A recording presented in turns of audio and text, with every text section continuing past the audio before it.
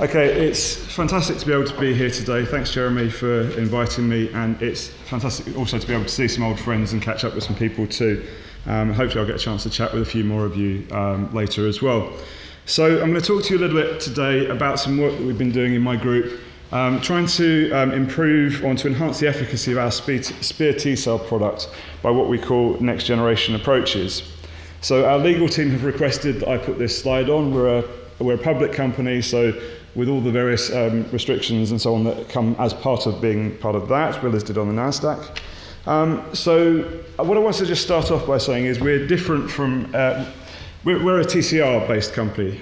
So it's different from a CAR T-cells. Presumably all of you heard about CAR T-cells.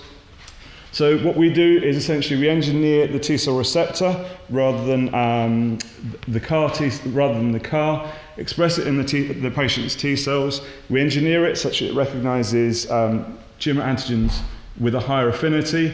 And essentially what we're trying to do is to use the T-cell's own signaling machinery. So a T-cell is designed to have a TCR doing the signaling cascade, and so it's different from a CAR in that we use the T-cell's own signaling machinery for activating the T-cell. One of the other fundamental differences between a TCR and a CAR is that the TCR will recognize peptides processed and presented on the cell surface, whereas a CAR obviously will only recognize cell surface bound proteins. So there are a different array of targets that might be tractable for a TCR therapy versus a CAR therapy. So this is an example of some of the affinity enhancement process we undergo. So the essential point to take home is that most natural affinity tumor-specific TCRs don't work very well. They typically recognize tumor antigens with low affinity, and therefore the T-cells don't react particularly well in the context of cancer. And what we do as a company is we use a process of affinity maturation to enhance the avidity of the affinity of the TCR such that it enhances the avidity of the functional T cells and enhances recognition of the targets.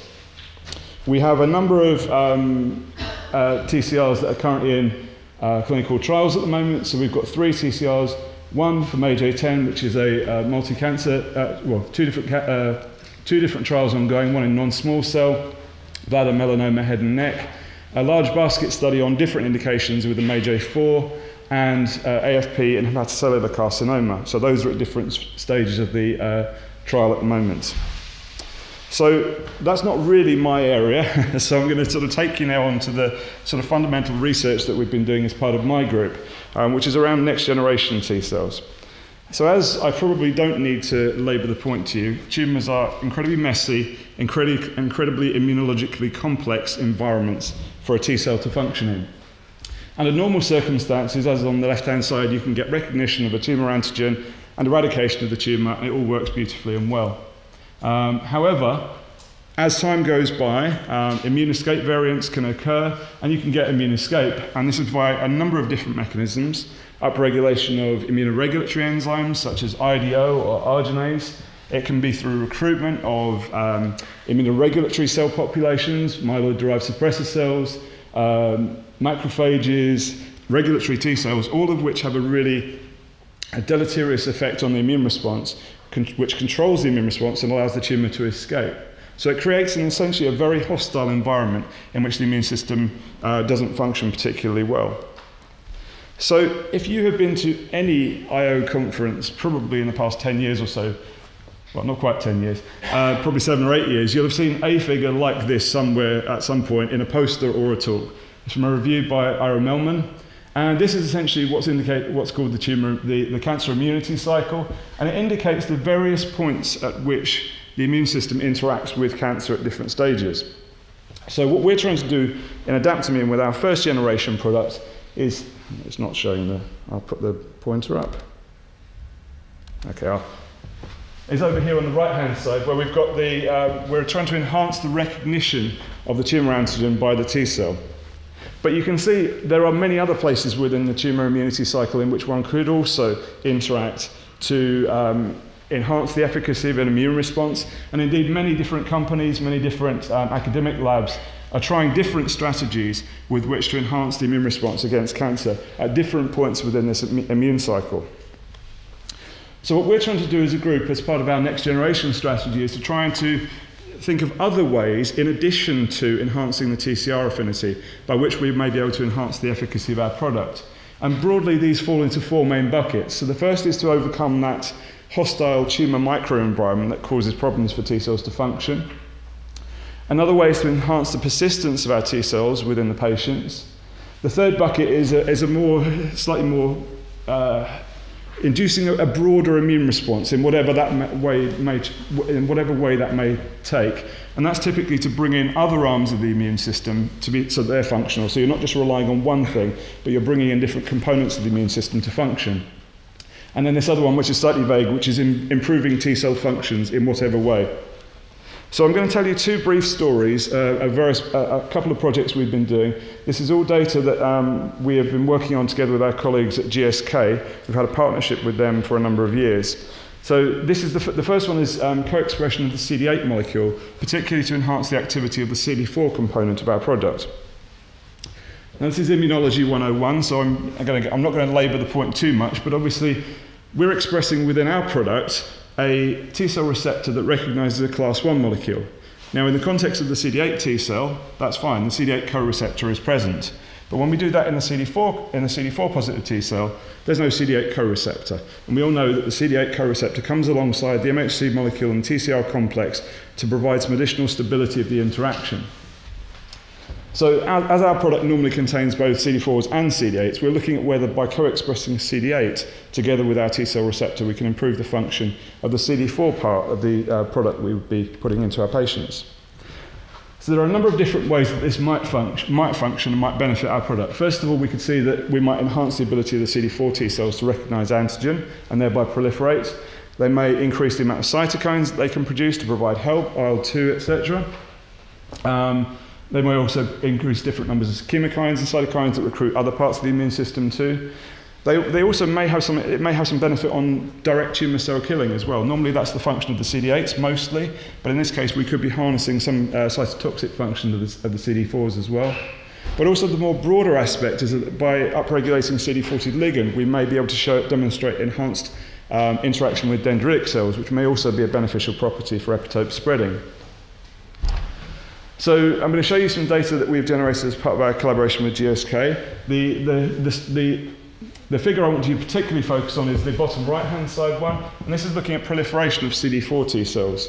And what we can see is that by co-expressing the CD8 co-receptor alongside in the CD4 T cells along with our TCR, we're enhancing the proliferation capacity of our CD4 positive T cells in response to antigen.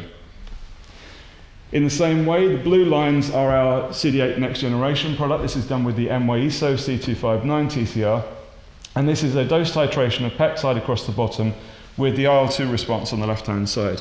And so you can see that in 2 out of the 3 donors here, we've got a shift to the left in the curves of the blue lines, which indicates that the T cells, this is purified CD4 T cells, are producing cytokines at a lower peptide concentration than they would typically in our standard assay setup. So we're seeing both enhanced proliferation, but also enhanced cytokine production when we co-express CD8 in our CD4 T cells.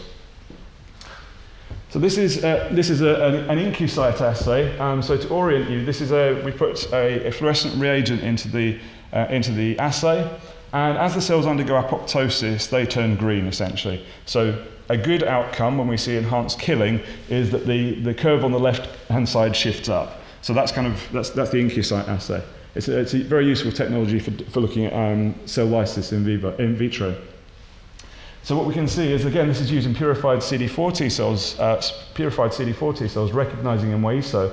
The red line is the cells which express just the TCR on their own. You can see they do have some cytotoxic function against the antigen-positive tumor line that we put in the assay. But if we put the CD8 co-receptor in there as well, we can see that we get enhanced lysis of the antigen-positive targets in this case. And this is demonstrated across multiple donors on the right-hand side. Finally, the potential for interaction with dendritic cells. So what we're looking at here is the percentage of cells, excuse me, the percentage of cells that express CD40 ligand. This is looking again at the CD4 compartment in particular. And the blue ones again are the CD8 the cells expressing the CD8 co-receptor. And you can see that typically they have higher levels of CD40 ligand on their cell surface when they interact with antigen. So they upregulate the CD40 ligand, which gives them the potential to better interact with dendritic cells to potentially prime a more broad immune response. So what we've shown you today so far from this part of the story is that we can co-express the CD8 co-receptor in our product to enhance the efficacy, particularly of our CD4 T cell component of our product. So we see enhanced T cell proliferation, particularly of the CD4s. We see enhanced cytokine production. We see an improved killing of antigen-positive targets by the CD4 compartment. And we also see increased CD40 ligand expression, suggesting it may be beneficial for interacting with DCs. And so we're suggesting that this co-expression of CD8 may improve the function of our product by both direct ways, such as the cytotoxicity and cytokine production, but also by potentially indirect effects, so causing epitope spreading and interaction with DCs. And as a little sort of spoiler alert, I've been allowed to present this. We've also got a poster that's being presented at AACR in April, I think it is, which has been accepted, again looking at the co-expression of CD8 in one of our own in-house TCR products as well, with the MAGE-A4 TCR. So that's some data from that particular program. So just to switch gears again, now we're going to talk about a second next generation program that we've been looking at, which is to co-express a dominant negative TGFbeta receptor within our product. This is a sort of cartoon showing some of the many different effects that TGFbeta can have on the immune system, both within the thymus and also within the periphery. But in general, the take-home message, as many of you probably know, is that TGFbeta is an immunoregulatory cytokine.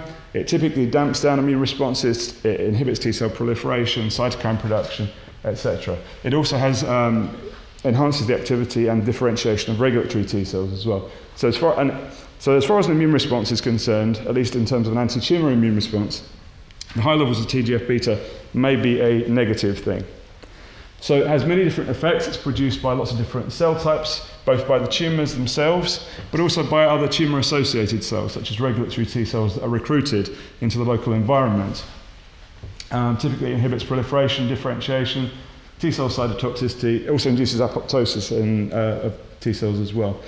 So what we've tried to do here is to say, can we interfere with TGF-beta signaling in T cells such that we make them resistant to this otherwise inhibitory signal?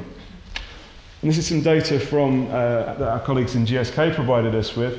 It's from the TGCI datasets, and what it is, it's looking at a panel of TGF-beta associated genes in a number of different cancer indications. So red is upregulated, green is downregulated. And what this shows us is that in many different tumor indications, there are high levels of TGF-beta. TGF-beta is one of those lines that I'm not going to point out which one it is, but TGF-beta is one of those lines, so showing that TGF-beta is commonly upregulated in a lot of different cancer indications. But the other 60 or so genes within that gene subset are all TGF-beta associated genes. So this suggests that not only is TGF-beta present, but it's also active in inducing TGF-beta signaling.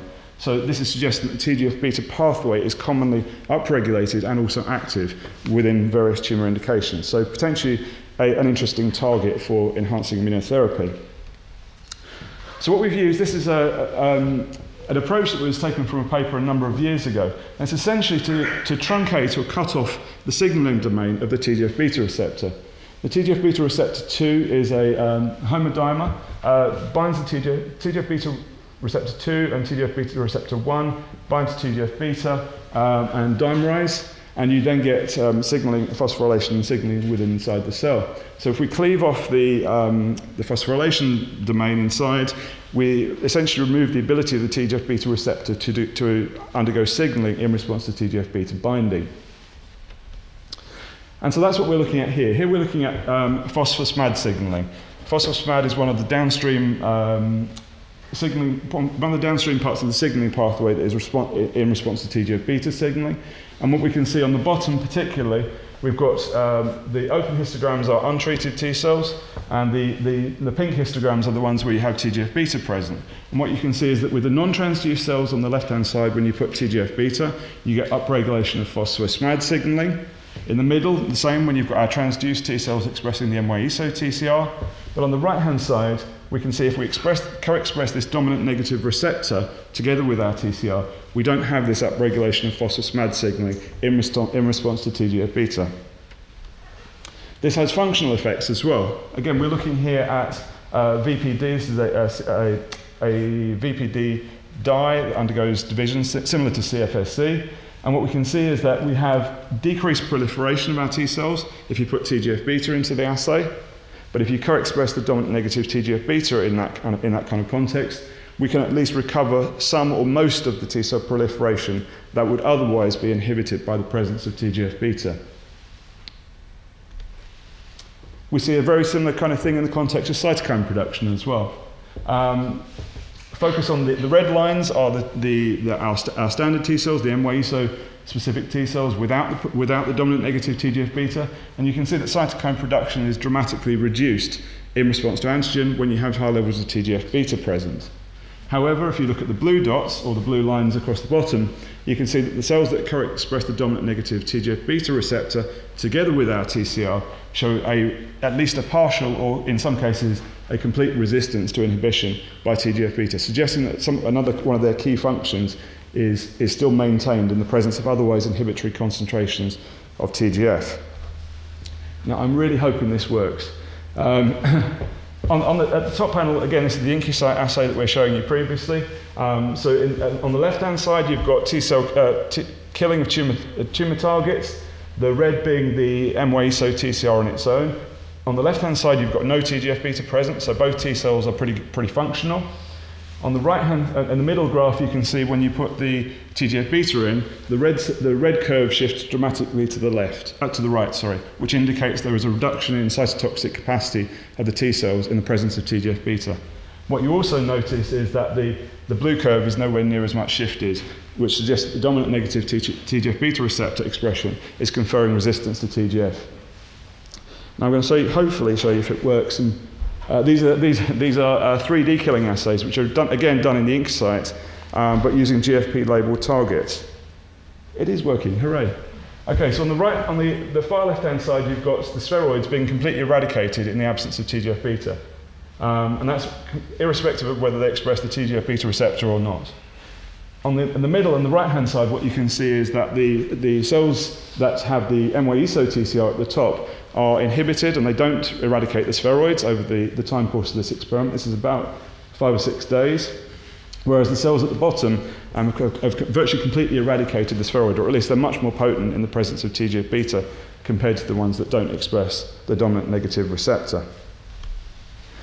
So what we'd like to suggest is that the TGF-beta is a common pathway that seems to be upregulated in lots of different cancer indications. It may be a pathway that we want to try and overcome.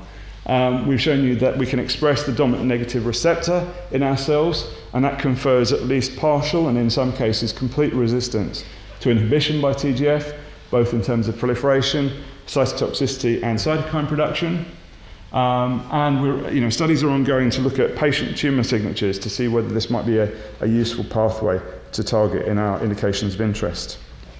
So I'd just like to finish off by saying thank you to a large number of people that have been involved with this work. So we've got some fantastic collaborators with our colleagues over at GSK who we've worked with for a number of years on this programme. And then the various folks that have been involved in this project at Daptomune, both from the Cell Research Group, which is my team, and the preclinical team are also represented on these projects. So I'd like to say thank you for your attention, and I'll take a couple of questions.